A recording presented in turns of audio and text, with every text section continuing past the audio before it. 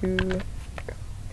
Today we're going to be learning about the basics of colors. It's really important to be aware as an interior designer of the effects that colors have on people's emotions. We're going to start out with the primary colors. The primary colors are red, yellow, and blue. These are the primary colors because they're not a blend of any other colors.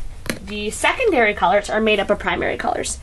And these colors are orange, green, and purple. Tertiary colors are made up of a secondary color and a primary color. So an example of this would be blue plus green equals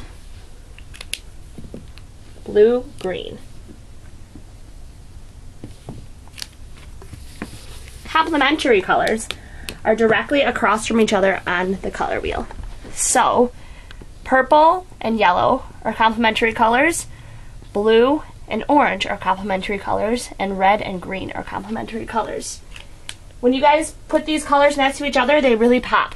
So this is red with green. And the colors really, really pop up next to each other. Analogous colors are the colors that are next to each other on the color wheel. So an example of this would be red, orange, and yellow. Red, orange, and yellow are also warm colors. These make you feel calm.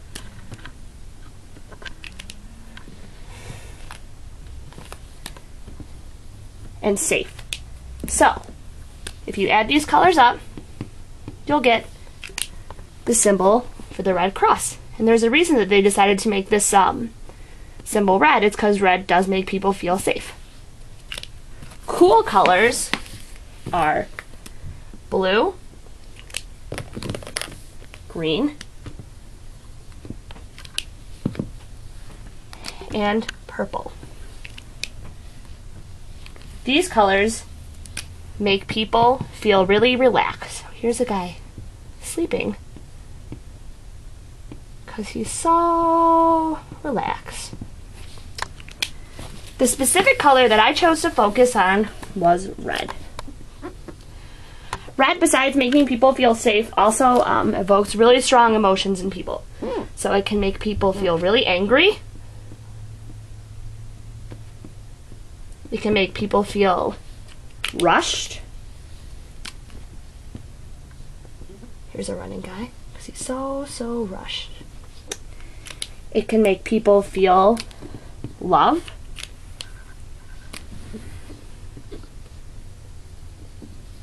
And it can also make people feel hungry. Did you guys ever notice that McDonald's is painted red or has a lot of red in it? It's because it invokes hunger. So that's all for the basic colors of the day.